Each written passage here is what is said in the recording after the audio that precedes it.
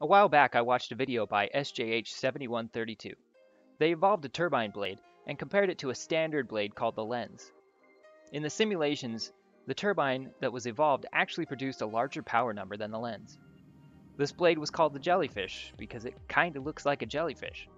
The blade was never actually made or tested in the real world because the simulation's air viscosities were set closer to Jupiter's atmosphere than the Earth's.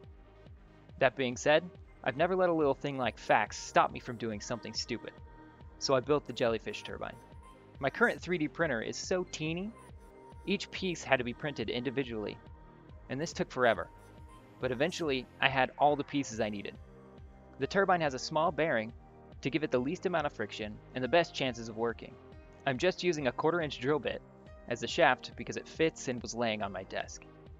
Outdoor testing was inconclusive because the wind is unpredictable and I ended up breaking the first turbine I made.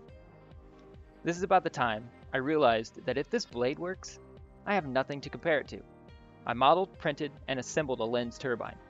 I'm really not sure what metric I should be using to compare the two because I'm not an engineer nor an aerodynamicist. So for now, let's just see if they work. Of course it worked. What about the Jellyfish? That worked too. But like I said, I have no idea what I'm doing, and these tests could be total bukkake.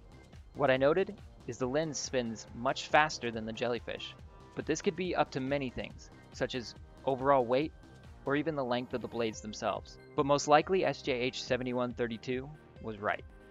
And it's just not designed, or I guess evolved, for our atmosphere.